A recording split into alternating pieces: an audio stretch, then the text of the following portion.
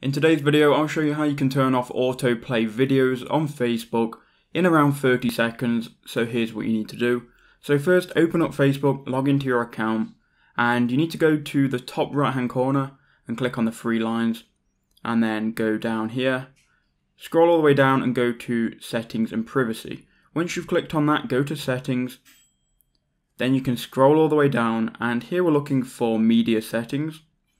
So once you've found it here, media and contacts, click on that, and then if you scroll down again, you'll see the option which is third from the bottom, which is the autoplay option.